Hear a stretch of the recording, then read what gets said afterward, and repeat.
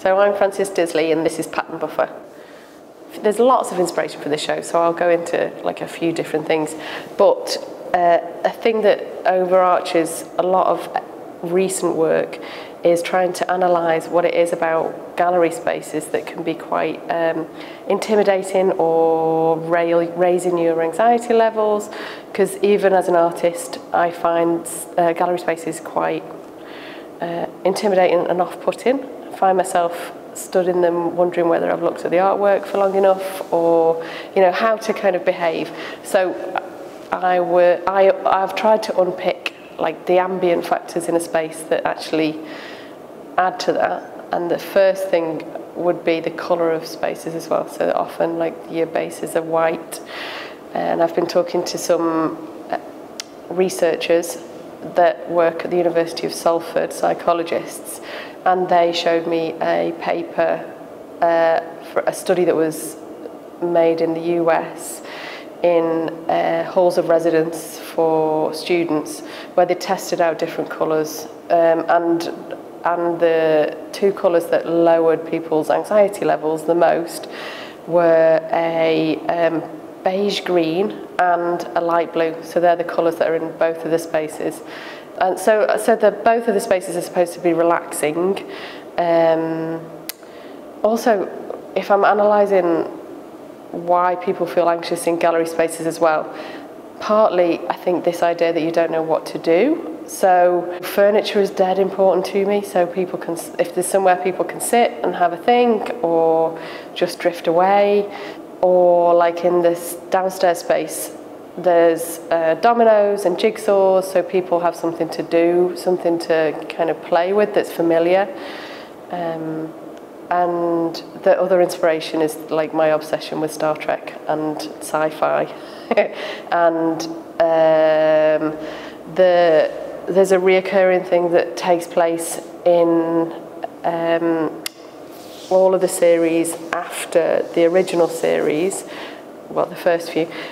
The space that's on each of the starships called the holodeck, which is a space that the officers use as a leisure place. So people pick a program which is synthesized to affect mood or give them a moment to relax. So I like the idea that the gallery could turn into that. So it's a space that molds to what you desire for your leisure activity. So it's kind of like trying to make a parallel between the gallery and the holodeck, but the idea that like every time an exhibition happens in a gallery, it's totally transformed. So it becomes a different like program, as it were. Yeah. So the grid that's in both of the spaces alludes to this holodeck idea, and in theory, both of them are my holo program. So they're things that I think will lower your anxiety and stuff. So I've been talking to the two psychologists at Salford University, and talking to them about spaces and what things affect people's mood and anxiety levels. So spatially, things like being able to always see the exit and the entrance to a space, so you know that you can leave at any point. Just general things to do with comfort and this colourway that I've mentioned before, but also research into the impact of like greenery.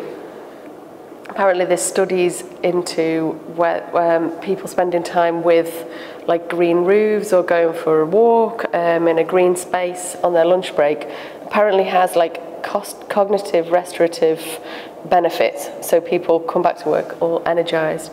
So I like the idea of trying to test that out, that whether having a load of plants in the space can lower your anxiety and make you feel calmer. There's also something kind of familiar about it.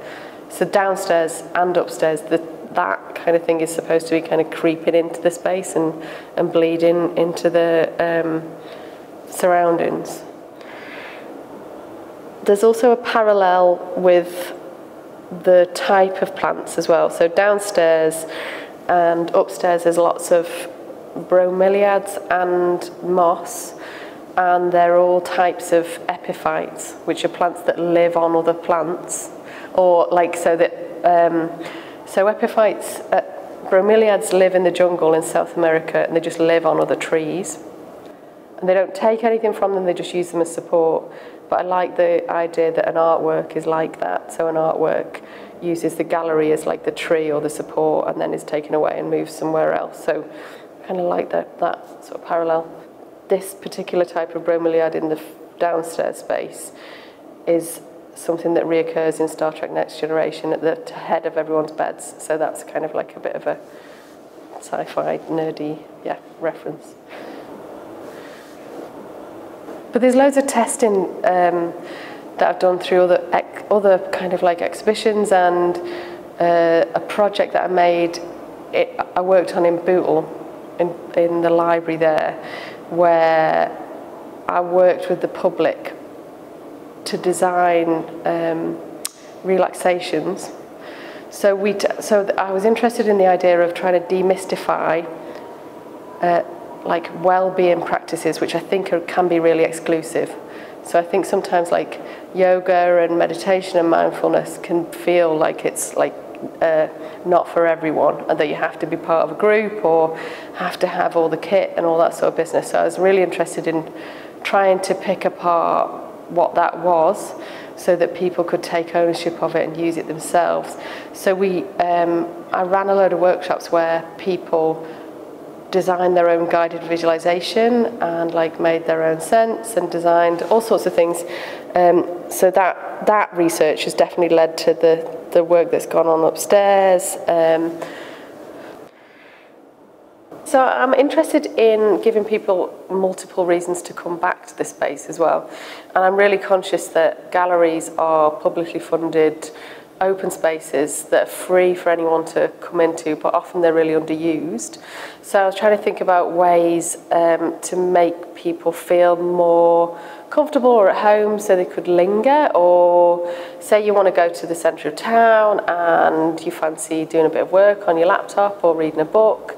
I really love the idea that people could come and sit in the space and feel comfortable enough to do that.